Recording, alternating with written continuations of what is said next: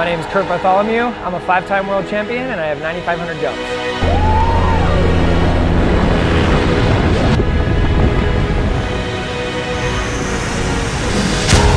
Well, I was originally a pilot before I started skydiving, so that kind of drew me in.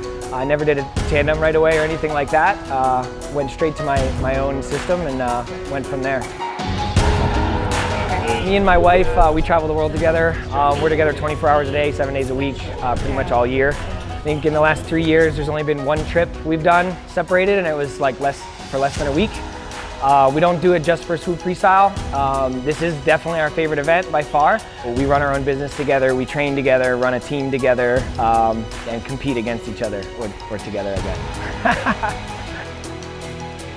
So choosing the moves can be a bit tricky. The way I strategize is I do a very technical move on the first round, kind of get that out of the way, get a spectacular shot, and then my second move's usually a bit more relaxed. So we have to pick moves that we know we can land on the raft, because if you're not at least sliding across the raft, you're not gonna do well.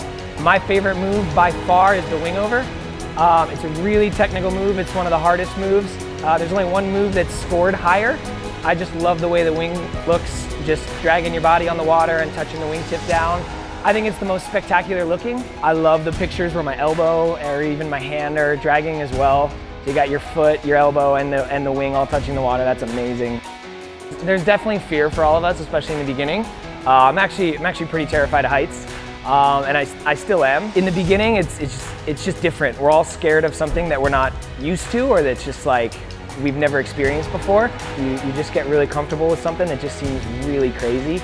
You know, we get up and we do it every day. You know, I do about 800 jumps a year. It just becomes normal.